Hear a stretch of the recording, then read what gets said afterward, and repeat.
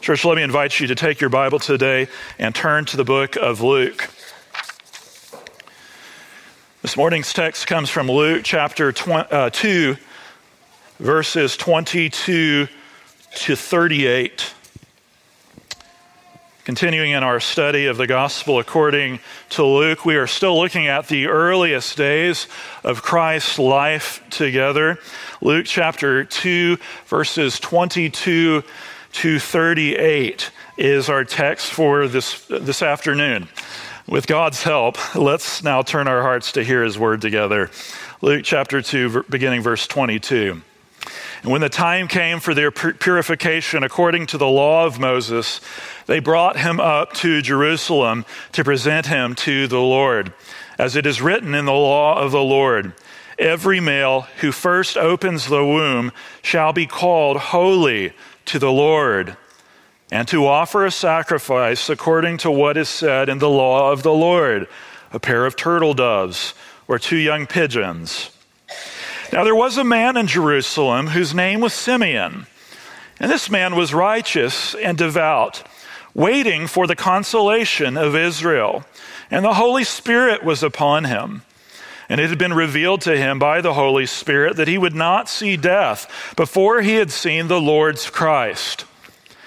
And he came in the Spirit into the temple, and when the parents brought in the child Jesus to do for him according to the custom of the law, he took him up in his arms and blessed God and said, "Lord, now you are letting your servant depart in peace according to your word. For my eyes have seen your salvation, that you have prepared in the presence of all peoples, a light for revelation to the Gentiles and for glory to your people Israel." And his father and his mother marveled at what was said about him.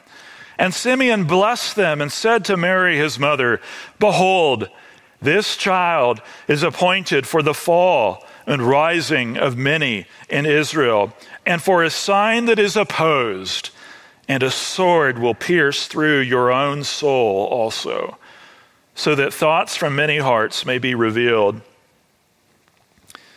And there was a prophetess, Anna, the daughter of Phanuel, of the tribe of Asher.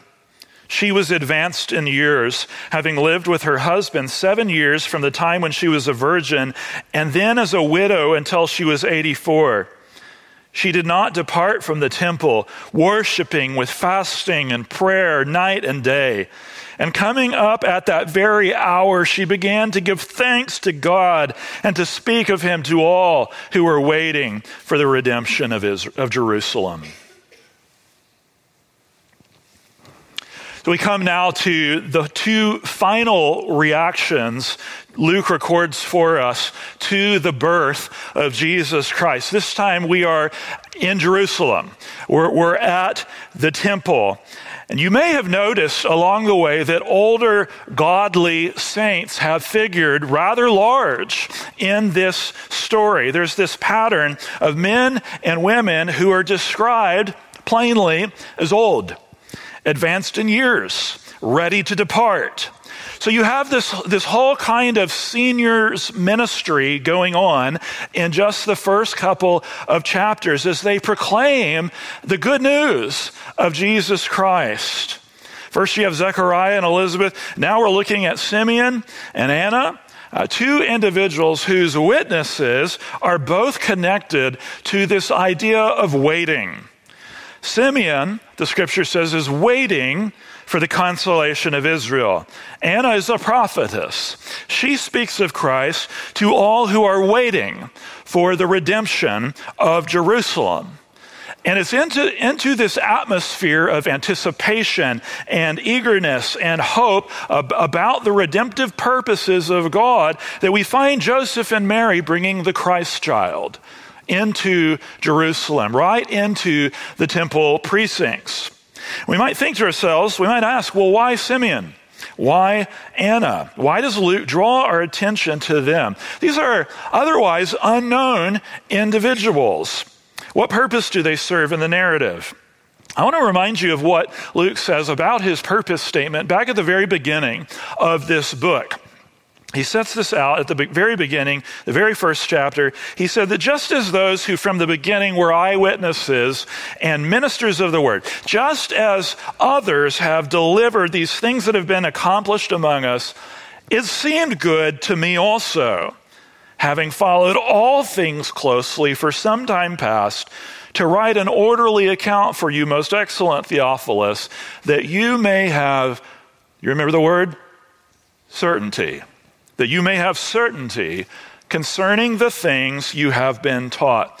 Brothers and sisters, what lends certainty? There are any number of things that we could mention, but one is witnesses, eyewitnesses, firsthand testimony. Under the law, in the Old Covenant, in fact, this is true under the New Covenant within the church, you had to have 2 or more witnesses for any charge to be established. And you could almost look at this passage as Luke taking that principle and turning it on its head and using it in a positive sense. Positively speaking, it's almost as if he says, here you have 2 highly reliable, credible witnesses in this orderly account. And he highlights their faithfulness, their single-mindedness, the Spirit's work in their lives, even the fact that they are up in years.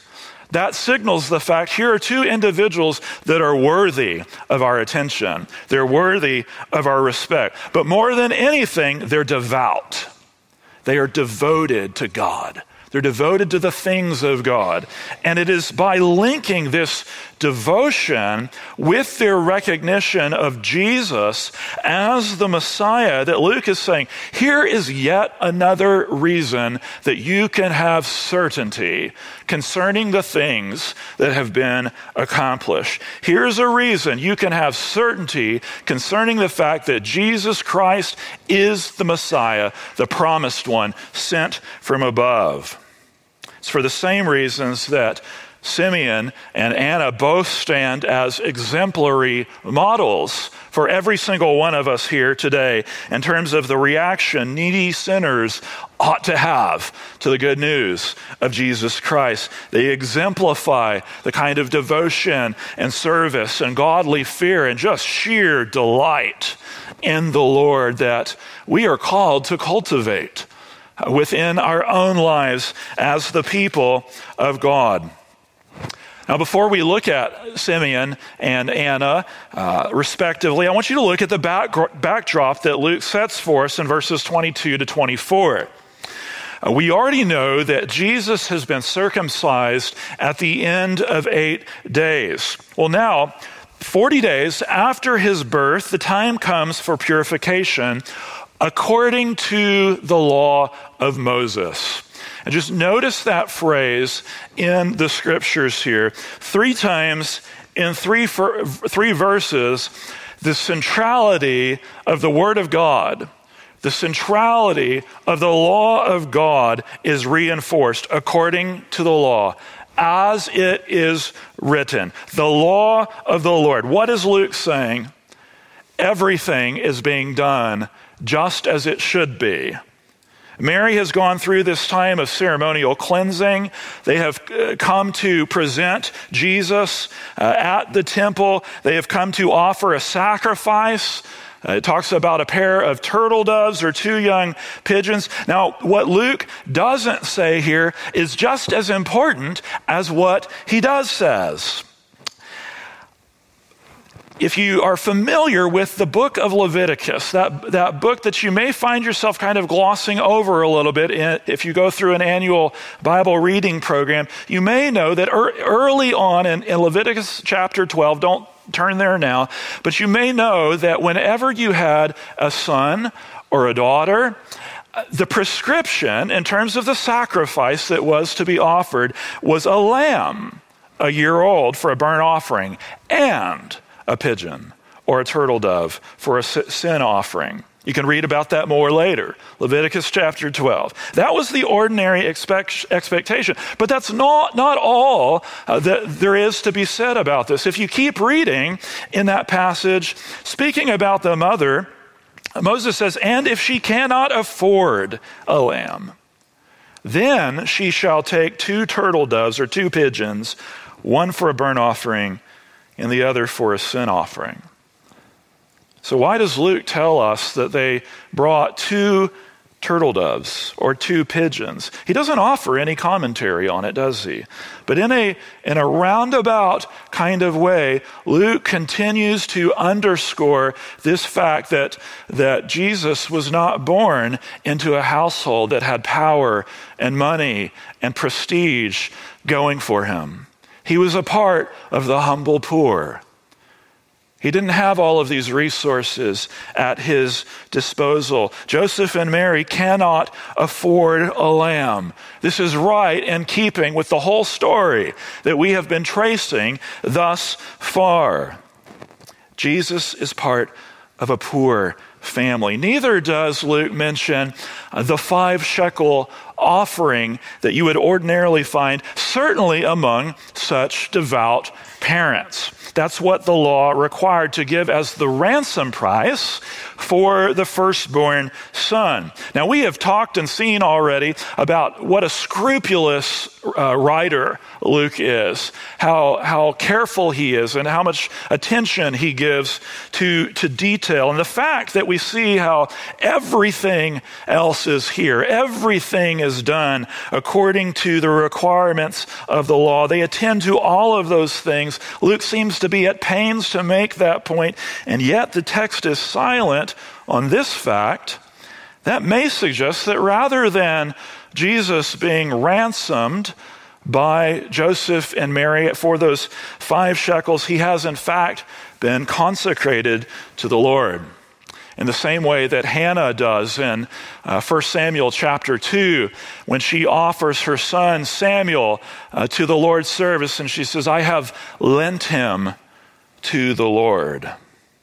It won't be very long before we're going to hear Jesus talking about how he must be about his Father's business, not talking about his father Joseph, but about his heavenly Father, or talking about my house, not talking about home back in Nazareth, but about the temple.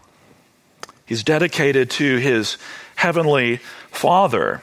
Now, turn your attention with me to Simeon in verse 25. I'll read that again. It says, now there was a man in Jerusalem whose name was Simeon, and this man was righteous and devout, waiting for the consolation of Israel, and the Holy Spirit was upon him. And it had been revealed to him by the Holy Spirit that he would not see death before he had seen the Lord's Christ. Church, here is a man who is totally committed to the things of God. He, as we say sometimes, is sold out to the things of God. He trusts in the promise of God's word. He is walking in obedience to the command of God. The whole orientation of this man's life is directed and constrained by the promises of God, by the very word of God, what the Lord has revealed of himself and of his saving purposes within the world. Simeon has confidence that the promises God has spoken by his very own mouth will come to pass, and you can see that in his life. You can see that in the way that he discharges his whole calling as one who belongs to the Lord. Now, of course, this is partly informed, it is buttressed even further by this special revelation that the Holy Spirit had given him, that he wouldn't see death until the coming of the Lord's Christ, until he had seen the Lord's Christ. The Bible doesn't tell us explicitly that Simeon is old, but it is implied throughout the text that he is waiting and he is prepared to depart. The idea that death seems fairly imminent is strongly implied. We find this man waiting. He's yearning. He's longing for comfort. Not the kind of comfort that the world gives. Not the kind of peace that you find within the world, but the one that is bound up in the promise of God. one that you find in the good news that God is sending a Savior into the world. Notice you do not find him grasping at what the world has to offer. You don't find him looking for fulfillment in the desires of the flesh. You don't find him thinking to himself, if I could just lay hold of this, then I'd be at peace. No, he's laid hold of God's word. He knows what he wants. He knows where satisfaction is going to be found. He's clinging to the promise of God, promise that includes consolation and peace and redemption and everlasting rest. And so what does he do in light of that? Well, he is ever looking upward. He is ever looking Godward, knowing that Yahweh alone is the source of his salvation. Simeon says to himself, I have no other hope. I have no other trust, no other plea, no other confidence, and so my hope is set on God's salvation. Beloved, what are you looking at today? What is your hope set upon this very hour? What are you waiting for? If you could have one thing today, what would it be? At some point, in walks Joseph and Mary into the temple complex, and they are carrying the Lord Jesus in their arms. Simeon sees the child, and he takes him up into his arms. There's some things that you'll let an older saint do that you won't let just any old stranger do. He takes this child up into his arms, and he begins to bless the name of the Lord. In verse 29, we find Simeon's hymn of praise, and he begins to catalog the reasons he has to sing God's praises. Lord, now you are letting your servant depart in peace, according to your word. Church, do you understand how profound those words are? Do you understand how gloriously wonderful it is to be able to take these kinds of words to your lips? Young people, understand this, that when Simeon says, Lord, you're allowing your servant to depart, he's not talking about leaving the temple. He's not talking about going back home. He's saying, I am now ready to die. I can depart this body.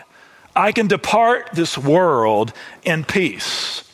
What a momentous thing that is.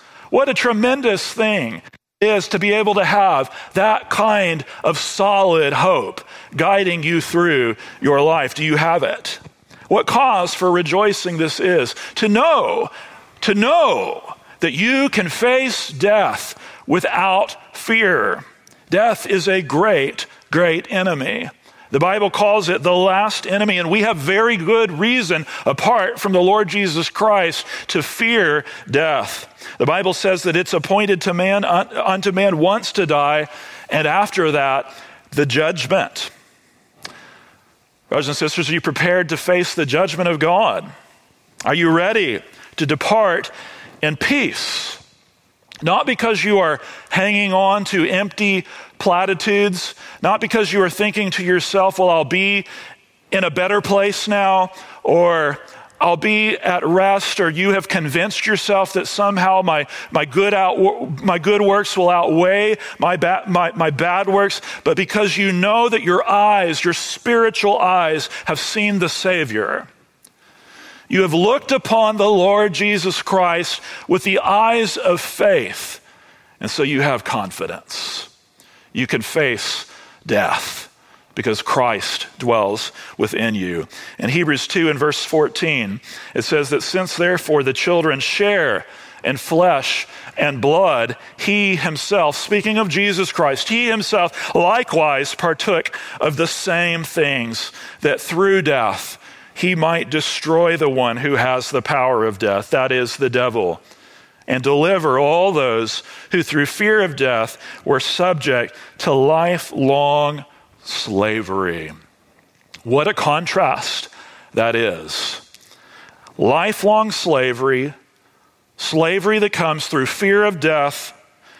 And then you have, on the other hand, a servant of God ready to depart in peace. Where do you find yourself on that spectrum? Where do you find yourself today? God has brought life and immortality to light through the gospel, the scripture says, so that we can say with Paul, "O death, where is your victory? O death, where is your sting?" Thanks be to God who gives us the victory through our Lord Jesus Christ.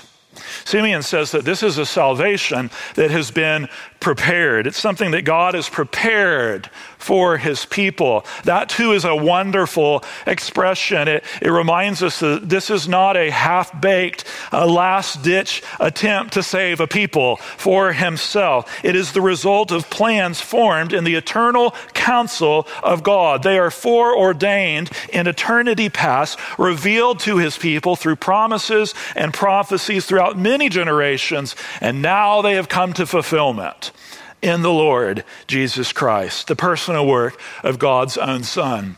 Simeon says that it's done in the presence of all peoples. It's no small audience that God has in view here when it comes to the gospel of Jesus Christ. Isaiah says, "The glory of the Lord shall be revealed, and all flesh shall see it together, for the mouth of the Lord has spoken." If you look at verse 32 in your Bible, Simeon makes an allusion there to Isaiah chapter 49. He talks about a light for revelation to the Gentiles. God promised he would make Israel a light for the nations so that his salvation would reach the ends of the earth. The saving purposes of God include all nations. They're for all peoples. You can look in this room today and see evidence of that. You see evidence, glorious evidence of the work of God and his grace that has reached all kinds of peoples today. They also mean glory to your people Israel. The glory of God comes both through and to Israel. In Romans chapter 9, Paul says, "To them belong the adoption, the glory, the covenants, the giving of the law, the worship and the promises. To them belong the patriarchs, and from their race, according to the flesh, is the Christ, who is God over all, blessed forever. Amen." If you're familiar with the context there in Romans 9, you know that Paul is talking about what he describes there as the great sorrow and unceasing anguish that he experiences within his own heart over the fact that his kinsmen, according to the flesh, the Jewish people, have rejected the Messiah. And he wishes himself accursed that they might receive the good news of Jesus Christ himself. They did not embrace the Messiah. They rejected Christ, which is exactly where Simeon takes us. If you look at verse 34, this old man who is presumably on the brink of death, he is now ready to depart. He sounds this ominous note. And he turns to Mary and he says this, "Behold, this child is appointed for the fall and rising of many in Israel, and for a sign that is opposed." Now, if you have been following along with us thus far, you know that up until this moment, the mood has been joyful. The tone has been exultant, jubilant. All the way through, there's been worship and praise and glory given to the Lord over the mercy and the grace that has been found in the birth of Jesus Christ and the fulfillment of God's promise. Well, suddenly Simeon interrupts that theme, and he says, "Well, I want you to hear this as well." Not everyone is going to respond with that same kind of enthusiasm and warm embrace. Jesus is appointed for the fall and rising of many in Israel. His life is going to have a kind of twofold significance. And Simeon, again, he's drawing from the book of Isaiah in the 8th chapter here. In Isaiah chapter 8, verses 14 and 15, it says that he will become a sanctuary and a stone of offense and a rock of stumbling to both houses of Israel, a trap and a snare to the inhabitants of Jerusalem. And many shall stumble on it, they shall fall and be broken. They shall be snared and taken. So Christ will come into the world, and he will be, on the one hand, a sanctuary. He will be a place of security and rest. He will be a refuge and a hiding place. But brothers and sisters, it's the same God-man who will prove to be for others the cause of their ruin, a trap and a snare. In Romans chapter 9, verse 33, it says, "Behold, I am laying in Zion a stone of stumbling and a rock of offense, and everyone who believes in him will not be put to shame." Both are true. I am laying in Zion a stone of stumbling and a rock of offense, and whoever believes in him will not be put to shame. Some are going to fall. Some are going to hear the good news of Jesus Christ. They'll hear the message of Christ crucified and they'll stumble. The gospel will sound forth and they will take offense at its claims. They'll trip over what it says about their spiritual condition, about their souls, about their need, about the necessity of faith and repentance in the name of Jesus Christ. Now others will rise. They will say, yes, Christ is the one on whom I stand. He is my sure foundation. He is my cornerstone. He is the one on whom I trust. This is the Lord's doing. It is marvelous in my eyes. I love the good news of Jesus Christ. Because of him, we will rise. Jesus Christ will be my vindication. In fact, it's the very same word here that Luke uses for rise that is used elsewhere throughout the New Testament for resurrection. Others will rise. So Simeon has found the consolation of Israel, the very thing that he has been waiting for. But he also anticipates that the Messiah is going to come and bring division, rising and falling, rejoicing and rejection, embrace and animosity. Jesus is a sign that is opposed. When Paul was hauled before the religious leaders, they said in effect to him, here's the little bit we know about these followers of Jesus Christ. They said, with regard to this sect, we know that everywhere it's spoken against. That's what we know about those who follow Jesus Christ. It's spoken against. Wherever the good news of Jesus Christ goes forth, you're going to find this. It's going to be met, brothers and sisters, young people, it will be met with resistance, with opposition, with rejection. One thing is for sure, there will be no neutrality. There will be no neutrality. Christ put it this way. He said, whoever is not with me is against me. And that is still true. That is still true today. It also helps us to be prepared as we think about going into a world that hates Jesus Christ. Some will reject him. But you know what, brothers and sisters? Some will receive him. And when you encounter opposition, you encounter the hostility of the world, don't give up. Go on proclaiming the name of Jesus Christ, because some will rise. Some will come to stand on him. Paul says we are the aroma of Christ to God among those who are being saved and among those who are perishing. To one, a fragrance from death to death, to the other, a fragrance from life to life. It's a different image, but it's the very same principle. We carry the same aroma, but it provokes two very different reactions. Simeon adds this as well. He tells Mary, and a sword will pierce through your own soul also. It's a graphic picture. You may have heard before that there are two words used in the New Testament for swords. One of them is a small dagger-type sword. This isn't it. This is a very large, broad, double-edged kind of sword that is going to pierce Mary's soul. What is Luke getting at there? Every mom loves to hear, your son or your daughter is such a blessing. I love your son, your child. No one wants to hear, I hate your son. I can't stand being around your child. I hate what your child represents.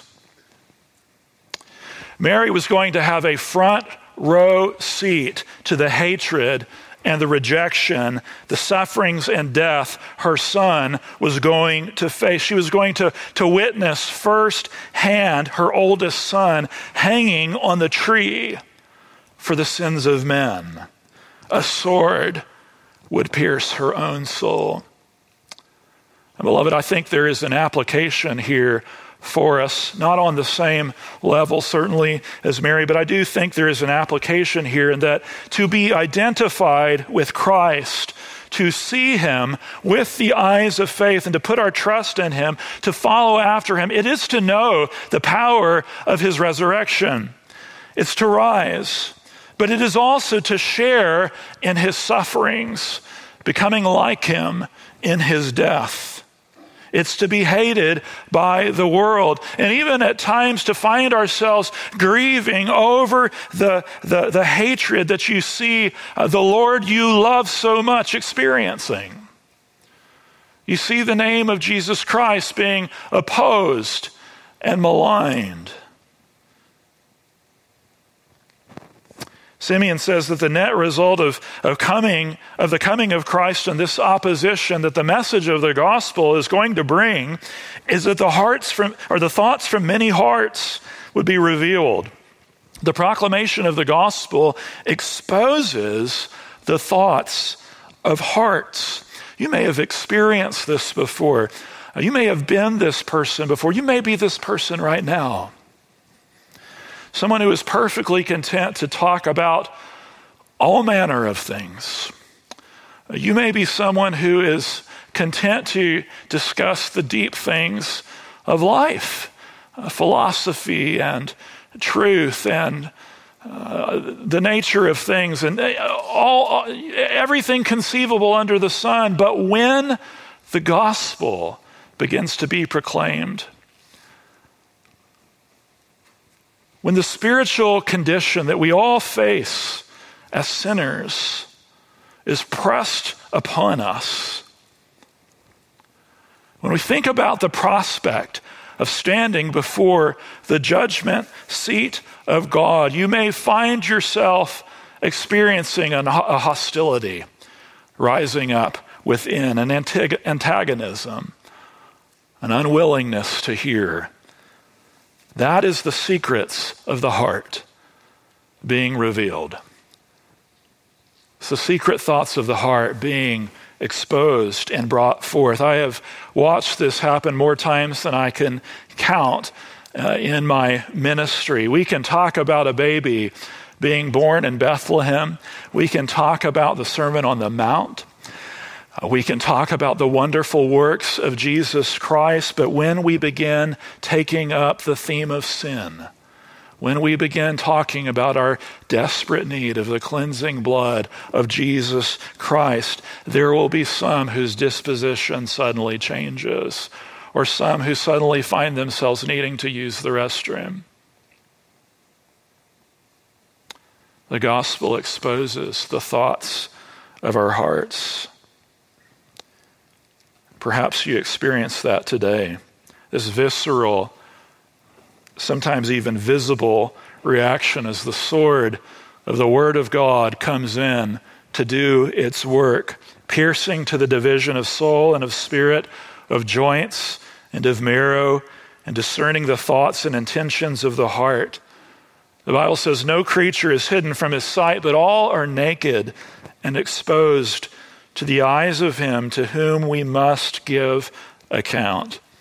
Jesus is a sign that's opposed so that thoughts from many hearts may be revealed. And we have here inserted into all of the glad songs and choruses that Luke has recorded for us a kind of spiritual reality check, a heart check, one that invites us to ask ourselves, have we stumbled, or have we planted our feet on Jesus Christ? Have we taken offense, or have we said, he is the one that I need? He's the answer to my greatest, deepest need. I have believed on him so that I may never be put to shame. I'm so thankful for the honesty of the scriptures. I'm so thankful that Luke puts it like it is for us. Maybe there is someone here today that would say, you know what, that's me. The condition of my soul is such that I don't want to hear this. I don't want to hear what the scripture says about me. Friend, confess that to God. Confess that to God for the sin that it is. Plead with him for a new heart and for a new spirit. Come today through the shed blood of Jesus Christ. Ask him to sprinkle you clean of all your uncleannesses, even your unwillingness to come to him, even your unbelief.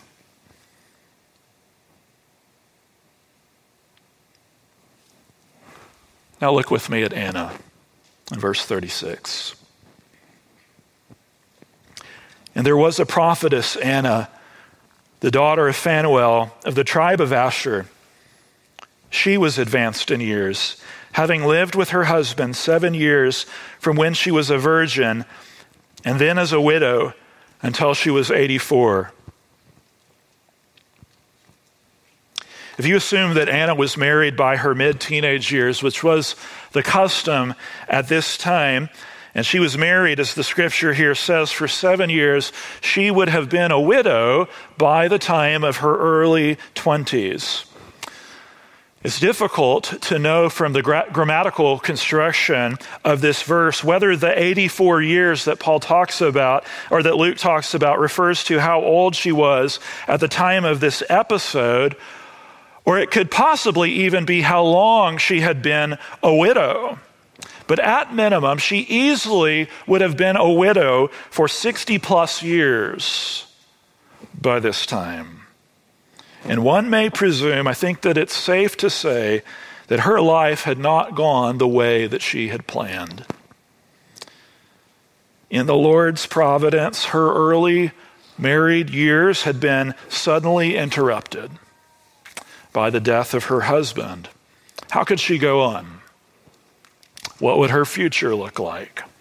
What would she do with her time? Answer: she did not depart from the temple, worshiping with fasting and prayer night and day. She is the picture of godly piety. She spends her time with the Lord, seeking the face of God, praying, fasting, night and day. Luke's description of her activity here seems to suggest the same spirit of expectation and anticipation that we see with Simeon. She's in the temple. She's, like Paul says, anxious about the things of the Lord. Anxious about the things of the Lord. She is a woman of prayer and fasting. One author says here, fasting constitutes a form of protest, an assertion that all is not well. So you have this picture of a praying, fasting woman, physically, spiritually depicting her hunger and her longing to see God satisfy her with the fullness of his promise. Confident of the very same thing that Mary said a couple of paragraphs back, that he fills the hungry with good things. And that very thing the Lord did. Verse 38, and coming up at that very hour, she began to give thanks to God and to speak of him to all who were waiting for the redemption of Jerusalem. Christ appears, she begins to worship, which in turn moves immediately into forthtelling, evangelism, making Jesus Christ known to those who are around her. You have praise and proclamation. They both come together. Now, friends, where do you stand or fall? Where do you stand or fall today? Tozer said, what comes into our mind when we think about God is the most important thing about us. What has God revealed to you today about the secrets of your heart? And let's go to the Lord.